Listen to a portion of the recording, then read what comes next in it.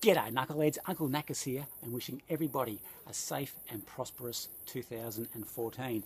Now as you can see here, the start of my year didn't go exactly to plan, courtesy of a mountain biking accident. Dislocated shoulder and broken collarbone.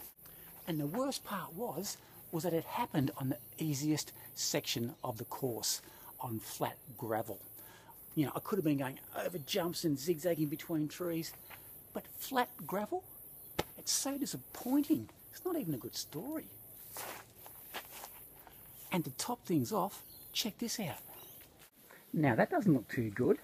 How's this? On the way back from the mountain biking trip, the bike rack on the back of my ute snapped off and hurled 3 mountain bikes onto the highway at 110 kilometers per hour, totally destroying all 3 bikes. Happy days. So there you go. What a start to the year. I think the mountain bike gods are trying to tell me something. Anyway, with the old shoulder, I should be out of action for about another 4 to 5 weeks, maybe a fraction longer, and then hopefully back into making some more videos. So until then, be good. I'm out of here. Cheers.